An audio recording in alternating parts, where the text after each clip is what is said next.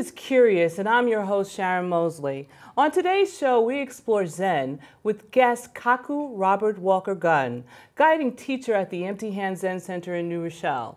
Kaku is the former pastor of Community Church of Syosset, Long Island. He's a psychotherapist, counselor, professor at the New York Theological Seminary, a member of the Buddhist Council of New York, and the accomplished author of 3 books, Journey into Emptiness and One Bright Pearl, Volumes 1 and 2.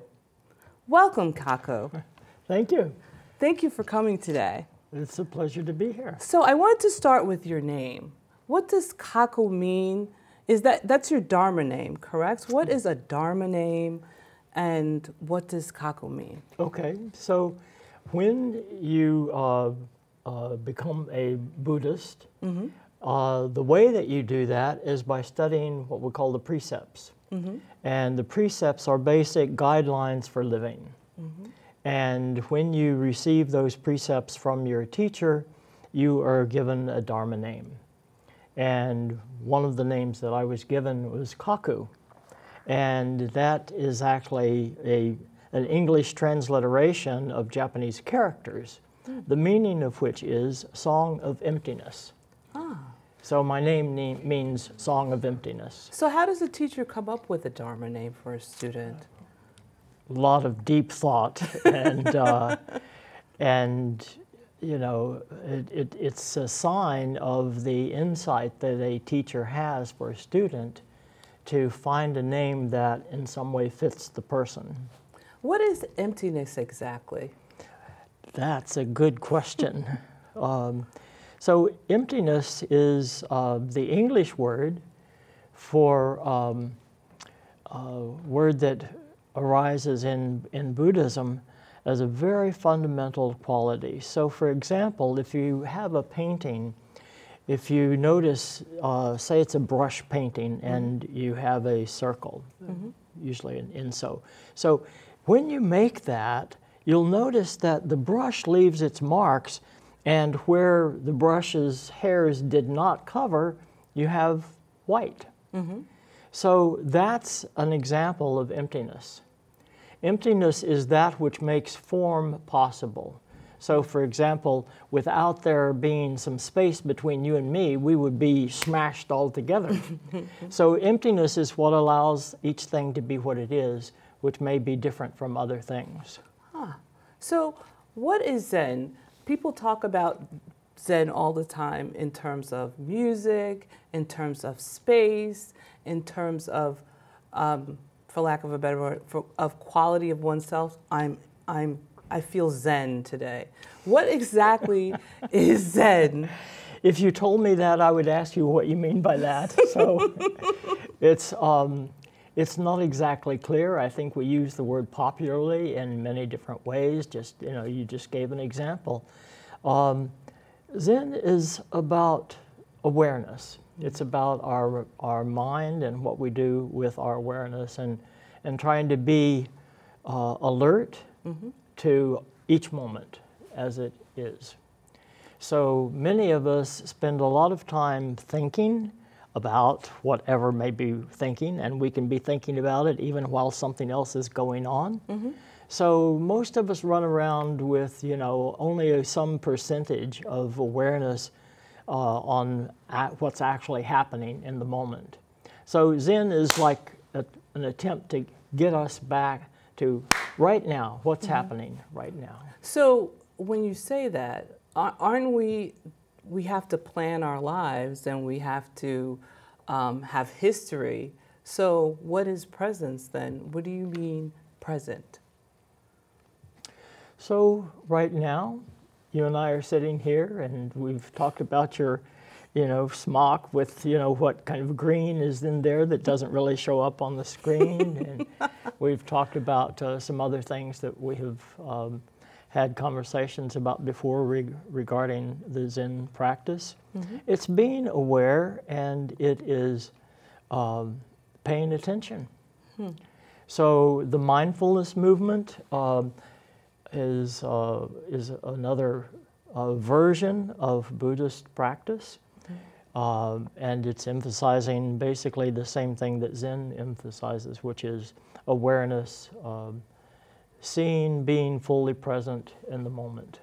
Being fully present means not only being aware of what's around oneself, but also what we're thinking within our own selves. What feelings we may be having, what thoughts may be going through our mind while we're in fact talking about something else. So it's multidimensional awareness and paying attention to that so that everything is brought into a fuller consciousness. So what is Zen practice exactly? Well, in Zen practice, the most important single thing that we do is Zazen, which means sitting Zen. So we sit, or we may be using a cushion, we may be using a chair. The Buddha is pictured sometimes as even lying down, but you know, most of us would go to sleep too easily if we did that. So we try to sit up and just pay attention to our breath. And as we're paying attention to our breath, usually we start out by counting our breath. So what we're doing is we're trying to let thoughts go so that we don't get stuck in some kind of repetition. So, you know, when we talk about obsessions, obsessions are simply thoughts that get jammed up. And so it's on a repeat cycle. It's bidip, bidip, bidip, bidip, you know, it does, you know, the repetition thing. And in Zen practice, we try to be aware of each moment and what's happening in And each then when moment. you're aware of each moment, does that require you to do something? Or Not at all, simply to be aware of it. And the more we are able to be aware of what's happening inside us as well as outside us, the more, the freer we become to act in a way that's responsible and appropriate to the moment. Okay, we're a progress society. So how long does it take you to get to that place where you're in the moment?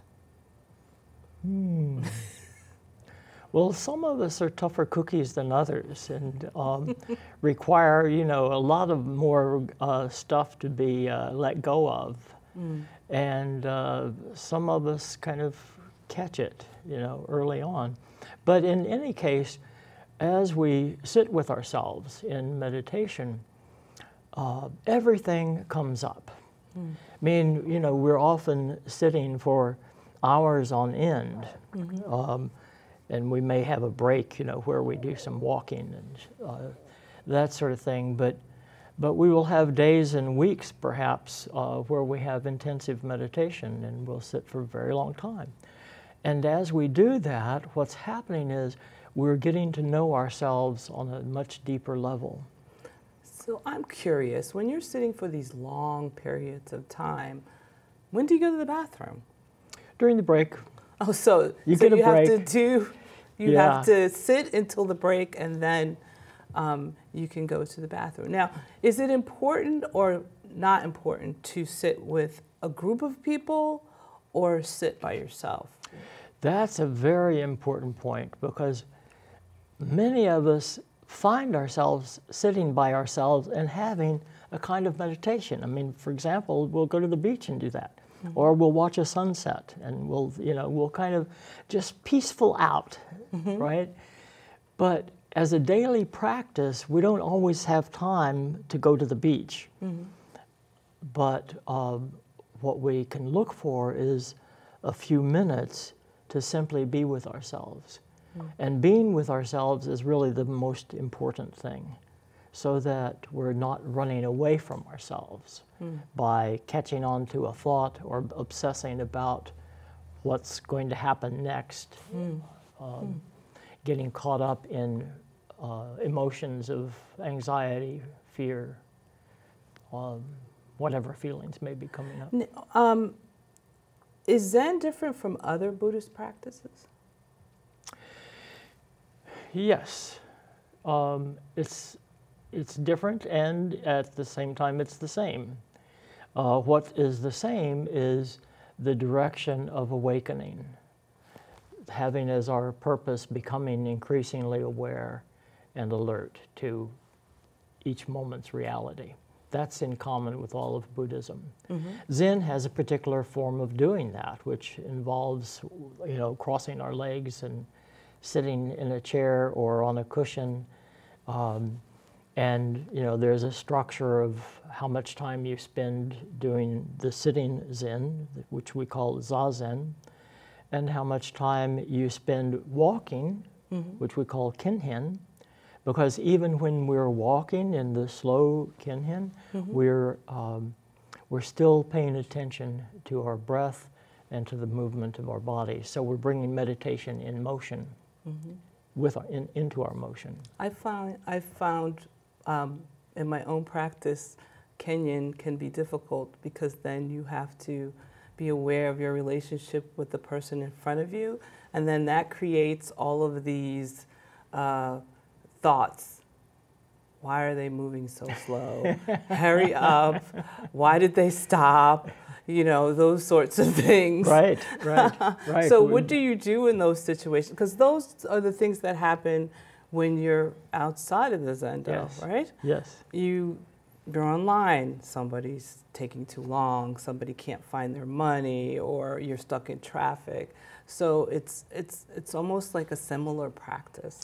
So it is similar, and in fact, I would say the thing to do when you're stuck in traffic and your mind goes off on tangents, like it always does, is bring your focus back to your breath.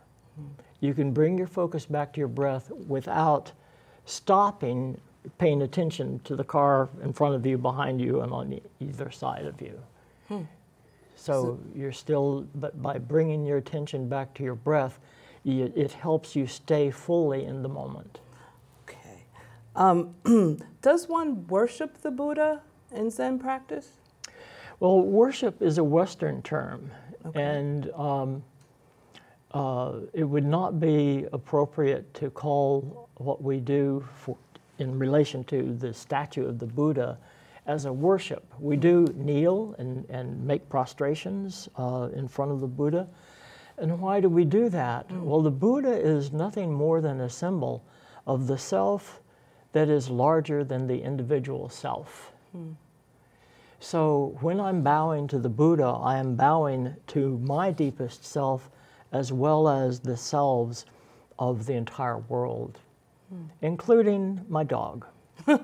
Let's talk about your dog since you brought him up.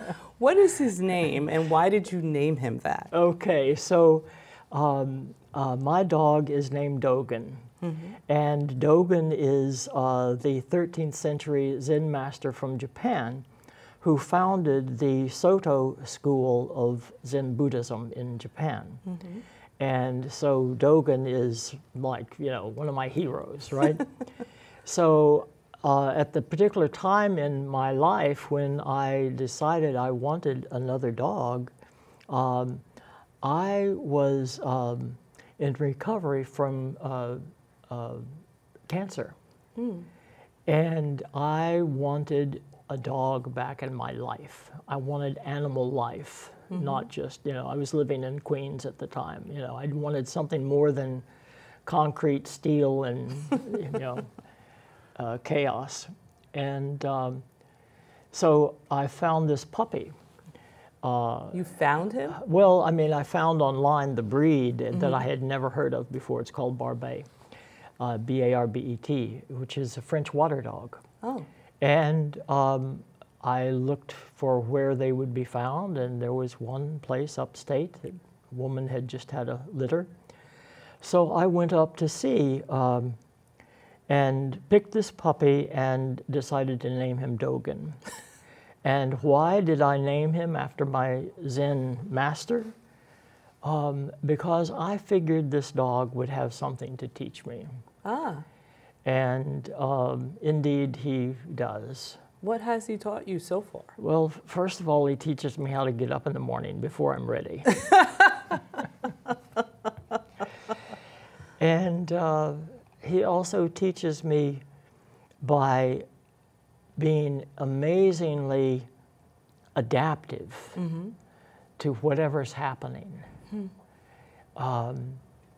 he rarely complains, and you know, the only time I hear him complain is when I leave him upstairs and I'm downstairs in the Zen Center, and we hear this, "Ooh, ooh," you know, and it's so precious, you know. He is precious.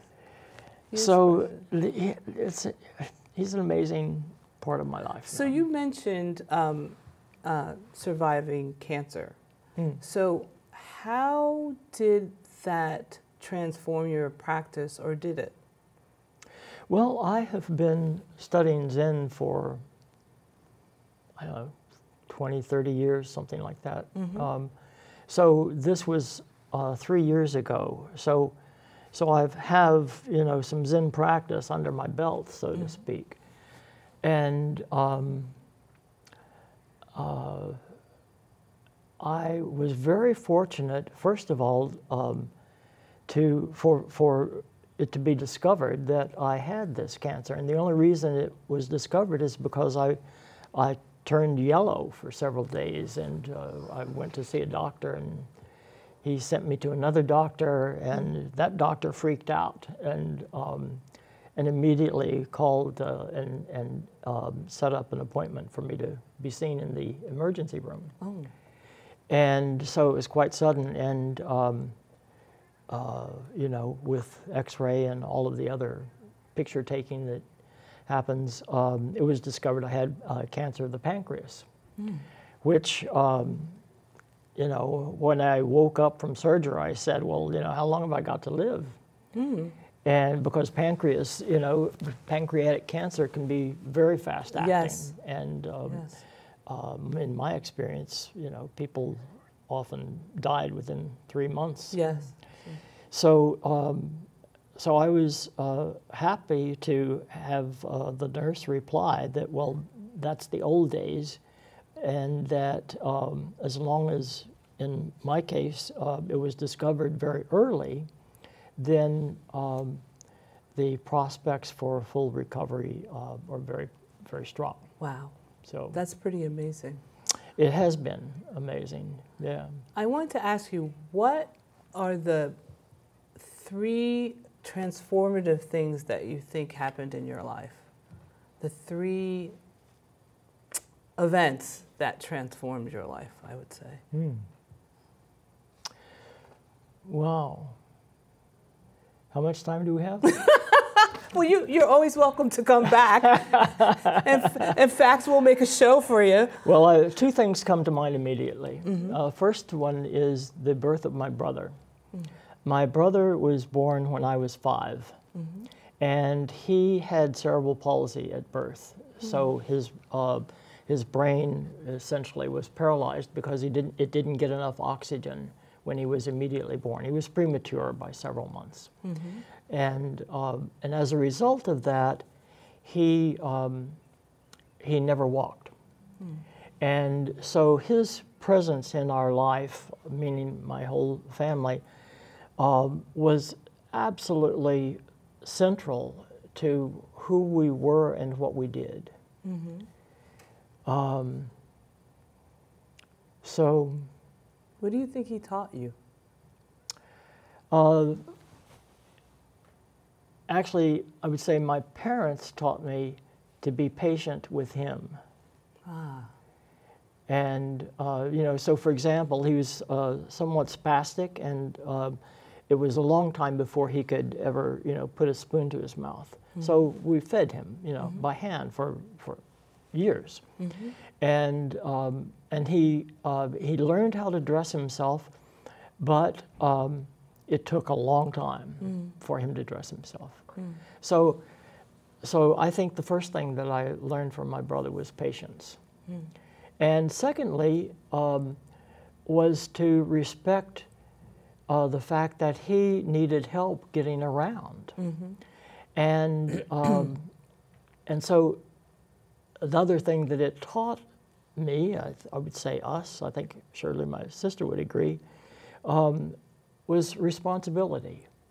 That built into it, like it or not, we are responsible for somebody. And so how to be responsible for my brother was another, very central message. And I would say he has been pivotal to my spiritual life in the sense that his condition made me question all forms of suffering in the world. How so? Why is there suffering? That's the big question. Why is there suffering? Myself a lot. Big pardon? I said I wonder that myself a lot. Yeah. Why aren't things easy? And Buddhism says that we are all perfect and complete, lacking nothing from the very beginning. Well, if that's so, then why is there so much pain and suffering involved? And how do we deal with that? So in that sense, there's a direct link between my brother and my ultimately turning to Buddhism after 40 years or so as a Protestant Christian pastor. I started Buddhism before that. But. So, do you see any similarities in the practices? Is there one common thread that you see between your current practice and your past practice? Oh, absolutely. For me, it's a direct line. There's no, I don't feel any conflict between Christianity and Buddhism. I see Jesus and the Buddha as the same phenomena, and How so? Well, they were both people who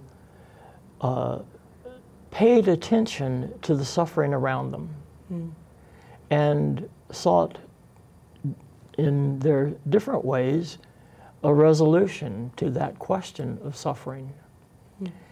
Both solutions had this in common, that the liberation from suffering comes from our letting go of trying to be God, from our letting go of trying to run the show out of our own egos. And they approached how one does that differently, but I think that is the primary agenda of spiritual path, is freedom from the ego and the freedom to be for helping others, compassion. Now, we have 5 minutes left, and I don't want to run out of time before you tell me your last two transformative events. Let's see, what did I think?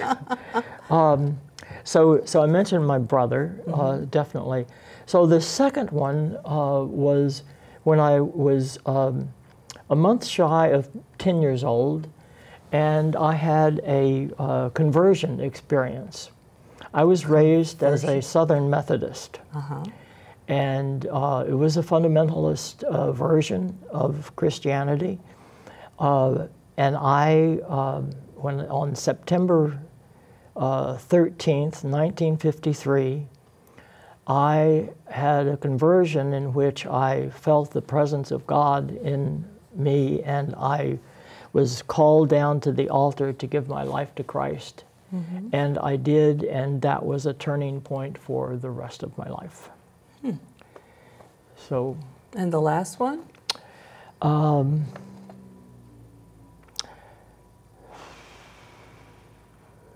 Well, the last one I would say has to do with family.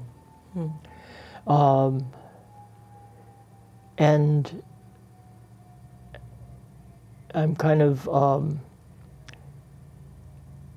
what I'm thinking of right now is both the family that I came from and the family that I created with my wife, Susan, and our two daughters, Allison and Laura. And now I have grandchildren. I have 4 grandsons, 2 daughters and 4 grandsons. So, the genders are skipping generations. And, but I would say family as as the container that teaches us about love and about the difficulties of love. Mm-hmm. And you can't learn one without the other. That's true. So it involves our own suffering and coming to terms with what we did get and what we didn't get and what we needed, which are all different, you know. So I guess I would say that, you know, the third thing is family. Okay. Well, Kaku, I hope you return to talk to us again, or maybe we'll create your own, what did you call it? Zen, a call-in show? Yes. Yes. It's like, what is Zen? Or, yeah, something like that. Oh gosh, I can't even remember what you said. I know, exactly. Maybe the two of us together is not a good duo. I think it was call-in Zen, or a call-in show for Zen. People would call for and ask Zen questions. So, if someone wanted to get started with Zen, we have 2 minutes left, Kaku. What is the first thing they would do? I would say look for a teacher. Look for a sangha. So, what's a sangha? A sangha is the community of people that are gathered together to practice Buddhism. And to find a sangha with a teacher that has a good deal of experience, and listen to the teacher, to what he or she says, and see whether that person says anything that catches your heart. And let that be your guide. So. Well, thank you, Kaku. Thank you for this invitation. I appreciate it. I don't think we covered everything on my little trusty list. I think we're more to go. Well, I hope you come back. Thank you. And keep us curious. Thank you so much. Thank you. Thank you for watching, and good night.